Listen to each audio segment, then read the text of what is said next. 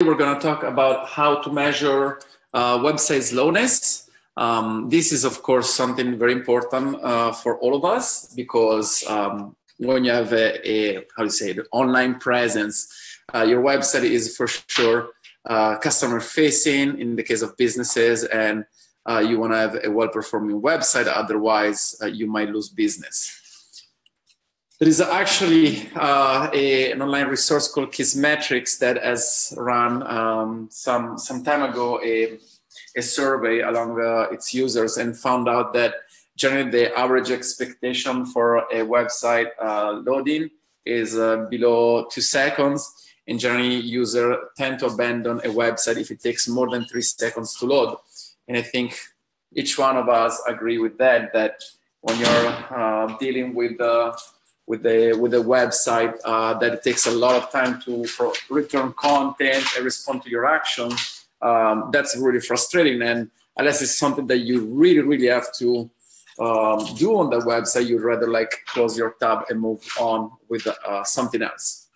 So if you're one of the if you own a website and it's important for you to keep an eye on its response time, or if you're even a network engineer that provides, connectivity and IT services to your end user, and have to make sure that those users have a good quality and user experience to web apps. There are a variety of tools that you can use and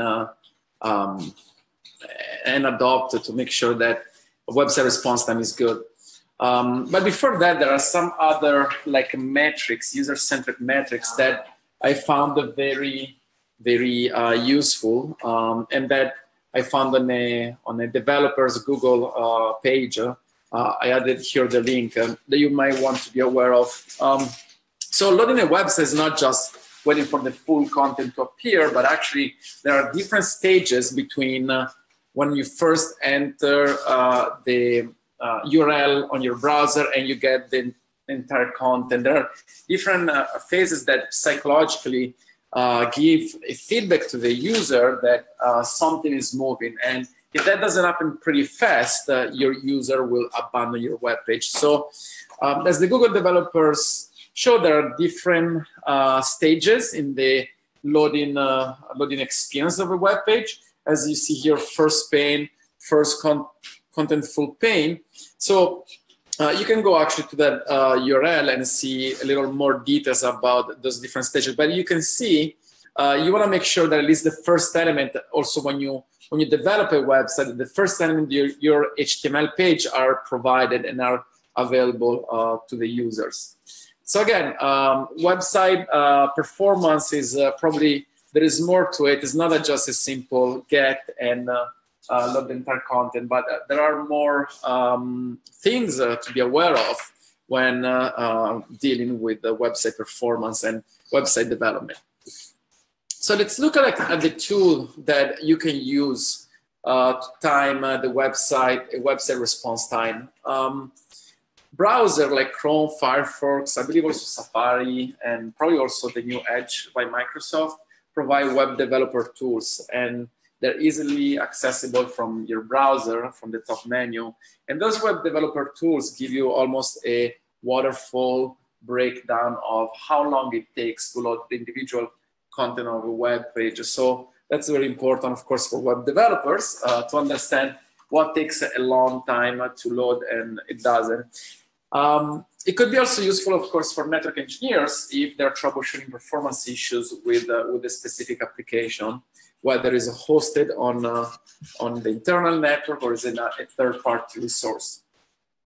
There are also many useful online resources, such as Google PageSpeed, for example. It gives you a very well understanding of the average response time, because also one thing that the Google developers stress is that it's not that a single number provides your website response time. You have to do many measurements from multiple points with multiple browsers, and then take that distribution. You can see really what is actually your website performance.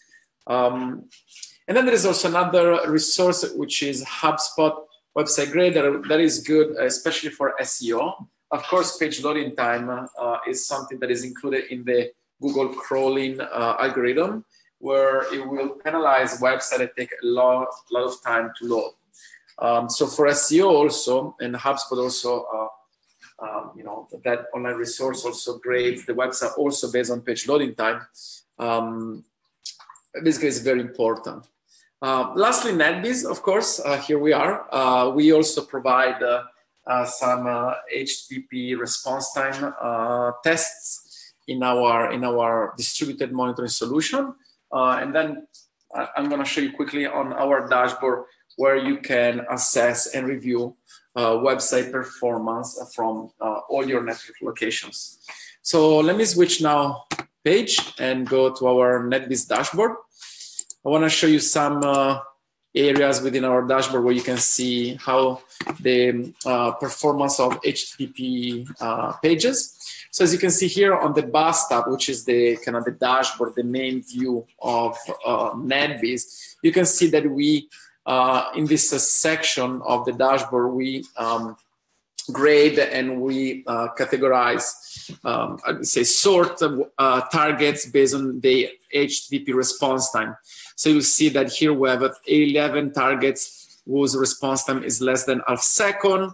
We have one target between half and 1 second, and another target between 1.5 and 2 seconds.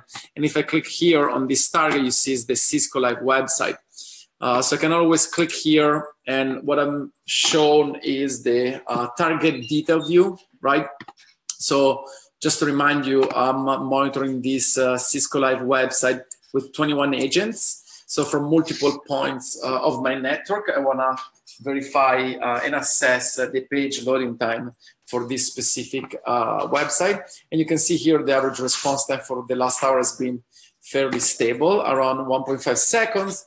And at any point in time, I can click on this timeline and see what is the kind of page loading distribution amongst all my locations.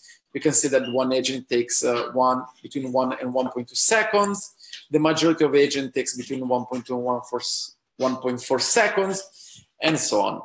And 6 agents actually have a page loading time that it's even higher than 1.6 seconds. Of course, in this case, also the page loading time, if you think, is dependent on the location where these agents are, because the farther out they are from the target, which is the Cisco Live web server, and the longer it will take for that page to load.